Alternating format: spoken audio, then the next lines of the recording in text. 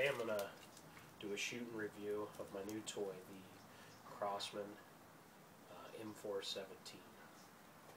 I just got this bad boy. They've been on back order for a little while. As far as I can tell, it's based on the 760 platform, which if you watch my other video I'm already a fan of. So I have literally taken this thing out of the box, put the sights on it. I haven't even shot it yet. I am recording this for science, so let's take 5 shots real quick, and then we'll talk about it.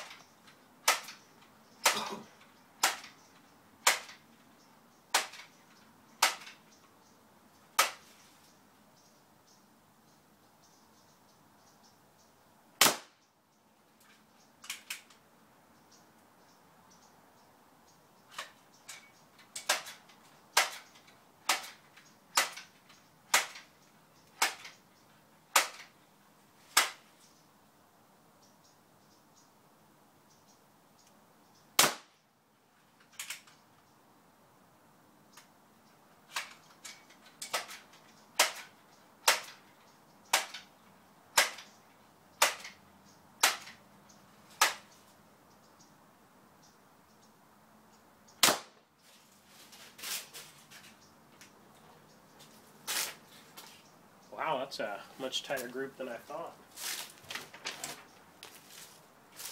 I don't know if you can see this, but that's literally taken it right out of the box.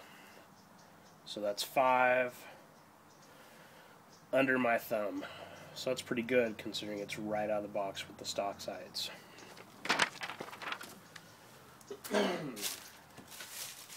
Alright, key features obviously.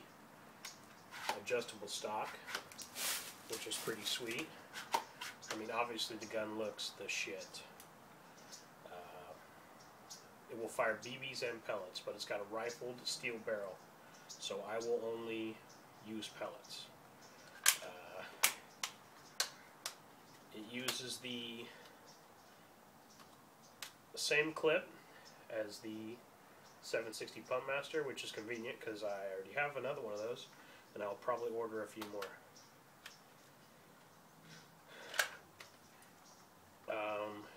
This thing here is a little storage container. It has some kind of a tool in it.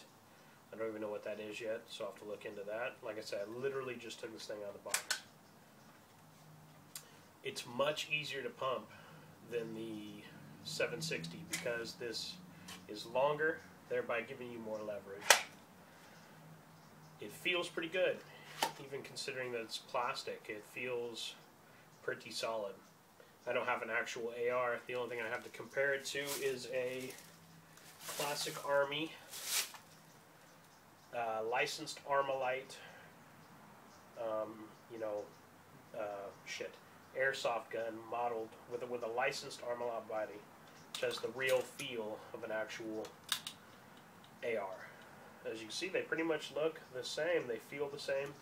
This is 2 or 3 pounds lighter. But as far as ergonomically, when you're shooting it, it feels pretty much identical. I mean, they look really close.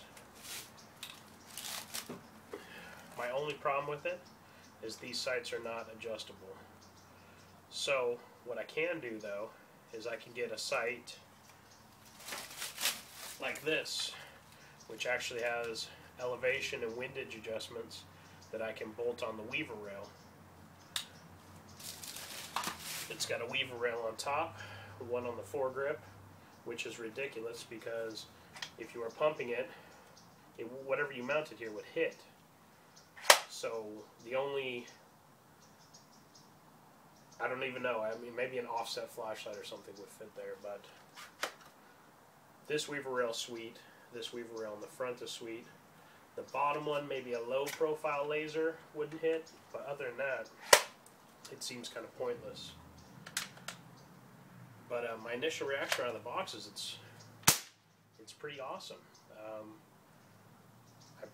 I was on back order for a little while, so it took me a while to get this thing, but so far I'm really pleased with it. And I know some people might not believe me, but I literally took out the box and recorded the first 5 shots. So I'm pretty pleased with the accuracy, and I'll do another video on it after I put about 500 shots through it or so. Thanks for watching.